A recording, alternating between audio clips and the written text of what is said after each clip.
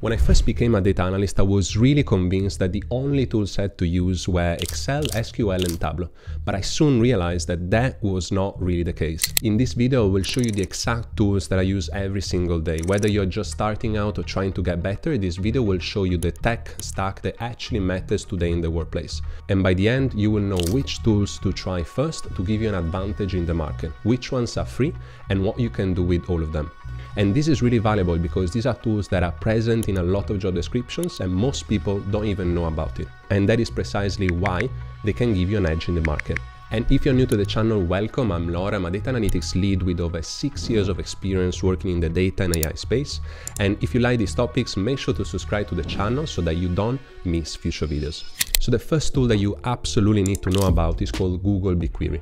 And Google BigQuery is a cloud-based data warehouse that provides fast SQL-like querying for massive datasets. All the data in my company is stored in BigQuery, so this is the tool for me to access and find the data I use in my job. One of the amazing things about BigQuery is that it can handle billions of rows of data and return results in just seconds. And this is thanks to the distributed architecture, which uses Google infrastructure to break the work into smaller tasks and process them in parallel.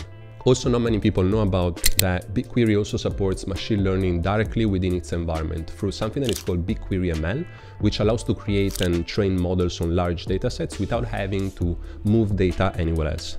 And obviously, because it's a Google product, it integrates seamlessly with things like Google Sheets, which makes it easy to share the results with others who may not be familiar with SQL.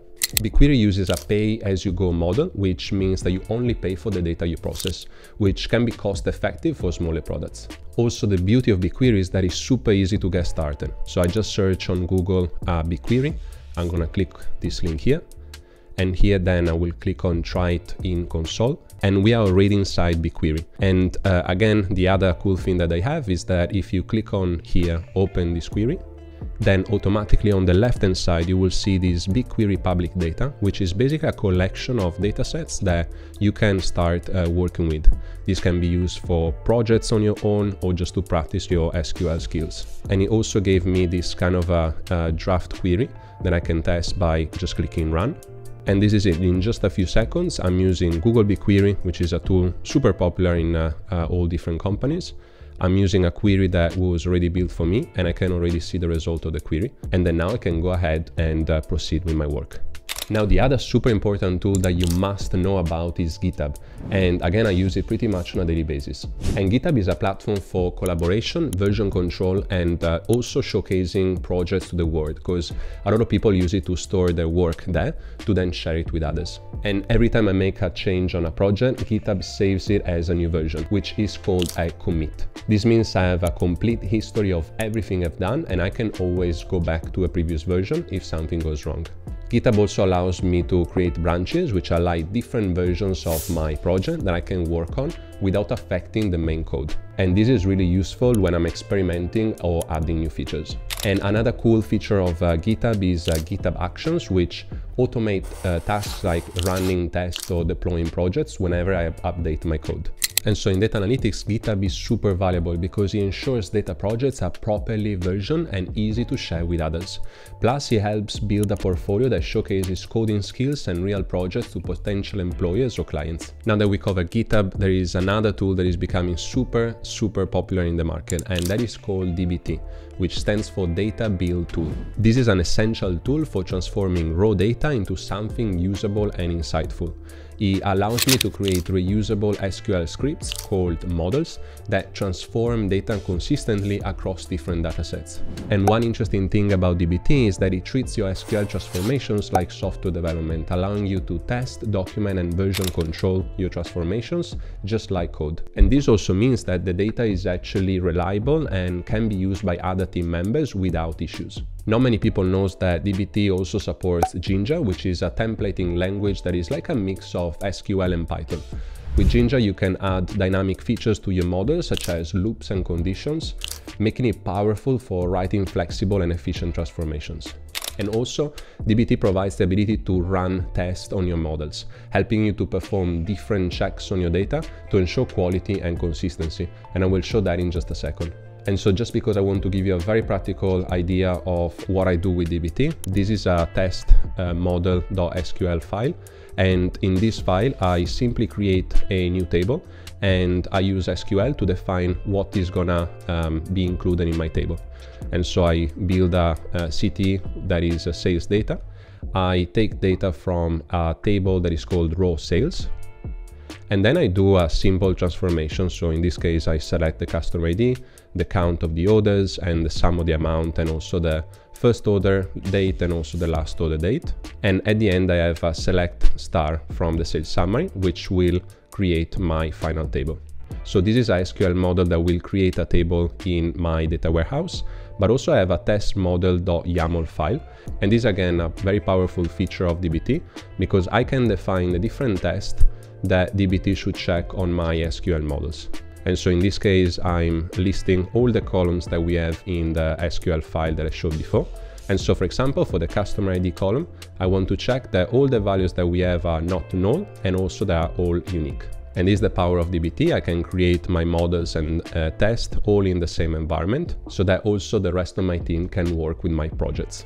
Also, dbt helps with the dependency management by clearly showing how different data models relate to each other, which makes troubleshooting way easier when something goes wrong. And obviously integrates very well with all the main data warehouse like Snowflake, BigQuery that we mentioned before, and Amazon Redshift. And so dbt for data analytics is a game changer because it ensures the data pipeline is scalable, well documented, and free from manual errors. Now that we cover dbt, another tool that I see more and more often in job descriptions is called Fivetran. So Fivetran essentially is an automated data integration tool that helps bring in data from various different sources into one centralized location, which is often the data warehouse like Google BigQuery that we covered before. And one of the best things about Fivetran is the ability to create connectors to almost any data source you can think of, including databases, marketing platforms, and also business apps like Salesforce and Shopify.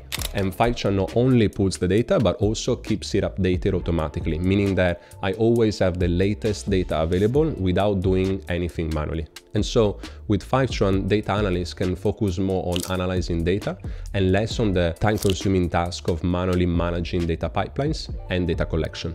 And again, because I want to give you a very practical idea of what we are talking about here, I'm within the Fivetran website. And if I go to connectors and I scroll down, you can see all the different apps that Fivetran can connect to. And if I click on show more, the list goes on and on and on. In my case, I use a lot the connectors to Salesforce, and also the documentation is very useful in Fivetran, because if I open basically the data model that I can connect to through Salesforce using Fivetran, this is the list of items that I can retrieve from Salesforce. And so again, this is super useful because, for example, if I want all the data about our accounts from Salesforce, I don't have to create a ad hoc code or API calls to get this data from Salesforce. I can just use Fivetran to connect directly to Salesforce and migrate all of the data from Salesforce to our data warehouse, in our case, Google BigQuery. And well, the other super important tool that I just mentioned and that I also use pretty much on a daily basis is Salesforce, which is a comprehensive CRM, which stands for Customer Relationship Management. And it's basically the place where businesses store all their customer information, interactions, and sales analytics. And so as a data analyst, Salesforce gives me access to a goldmine of customer data, which can be analyzed to improve customer satisfaction and sales strategy.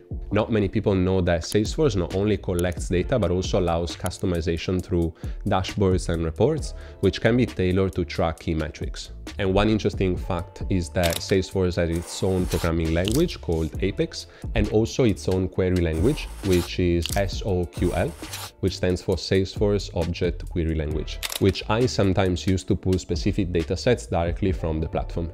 And Salesforce also integrates very well with other tools like data visualization tools, for example, Tableau and Power BI. So this is definitely a tool for people that are specifically analyzing and working with sales data, but definitely something that you should add to your resume in case you're interested in working in these kind of areas. And Salesforce is definitely not rocket science, it's just a place to store all of your customer information, and pretty much in a couple of days you will get familiar with the user interface. Now, another tool that I use again on a daily basis is Tableau, which is my go-to data visualization tool. Tableau makes it super easy to connect to any data source, including Salesforce that we just covered. And I just love the platform because it allows you to create amazing visualization in seconds with the drag and drop functionality. One thing that, again, not many people know about is that Tableau has a couple of different versions that you can use. And so in my case, I use Tableau Desktop, which is my app that I use in my local machine to create and test new dashboards. And then we also have Tableau Server, which is basically the cloud version of Tableau, where I share all of the visualization and reports that I create so that the rest of the organization can utilize my analytics.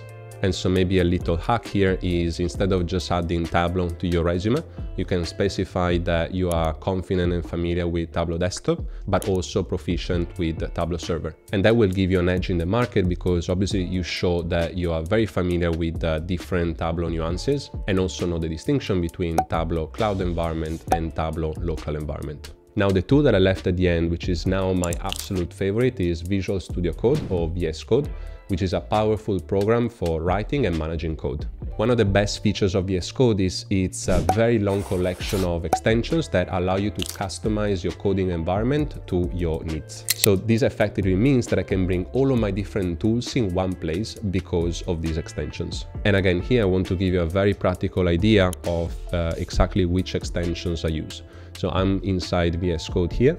If I go on extensions on the left-hand side, these are pretty much all the extensions that I downloaded and then I use pretty much on a daily basis. So I have Beta Jinja that helps me with the coding when I use dbt. I have BigQuery Runner, which means that I can connect to my BigQuery warehouse and run queries right in VS Code. I have obviously my GitHub Copilot, which is just a chat that again can help me to write code faster. I have my GitHub pull request, which is my extension to work with GitHub and make changes to our repository. I have the power user for dbt. So again, you see here that in order for me to use dbt, I use this extension in VS Code. And also I have Python debugger that again helps me for working with Python and debugging my code. And again, this is just an example of the extensions that I personally use, but the list is super long and it really makes your coding environment perfect for your needs. And well, there you have it. This is a simple explanation about all the data tools that I use in my day-to-day as a data analytics lead.